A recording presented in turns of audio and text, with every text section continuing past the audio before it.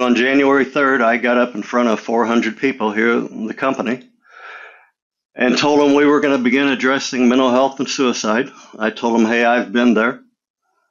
That safety day ended about 2:30, 3 o'clock. And by 6 o'clock that evening, I'd begin receiving emails and telephone calls from employees thanking me for saying we were going to do that.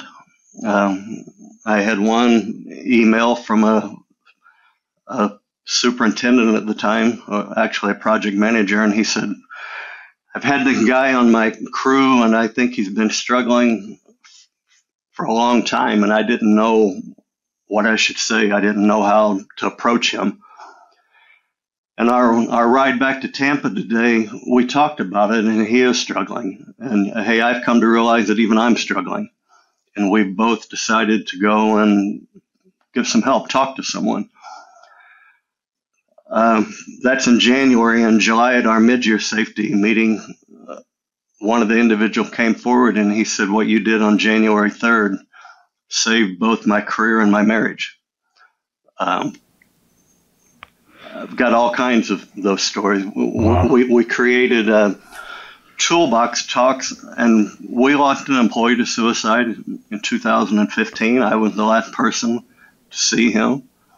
So the past September is Suicide Awareness Month, and the first week of September is construction. We made a toolbox talk that I took out to the field.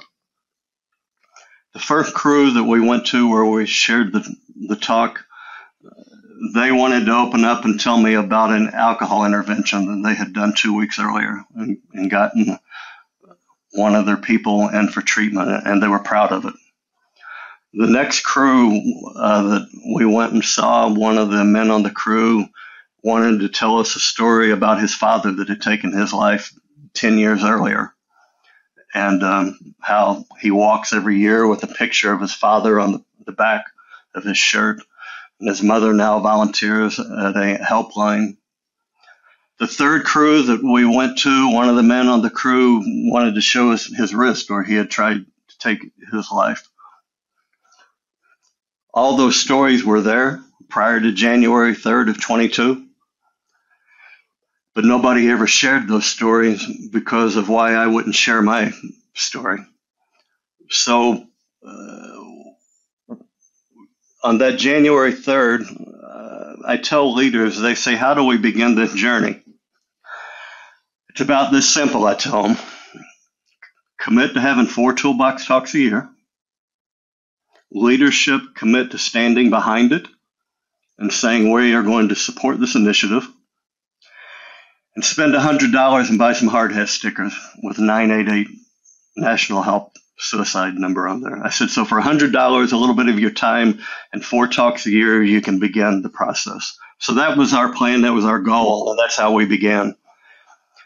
And then this past November, we sent 11 people through that wanted to get trained as mental health first aid responders. Some wanted to get trained because they felt like they had some children that were struggling at home, so they thought this would help them in their home life. Some wanted to train to be resources for people here in the company. So we had 11 last November. We had 12 more that went through this March. So we're growing the pool inside of where people can go talk to someone that's a peer, someone that's on their level. Not everybody wants to come and talk to the president, right? So now they've got resources. They have other foremen. They have administrative people.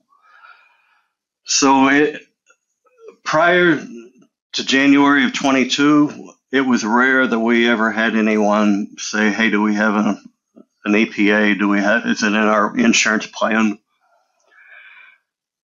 I was just looking about a week ago. We have someone now about every 5 weeks coming forward and saying, hey, I need some assistance.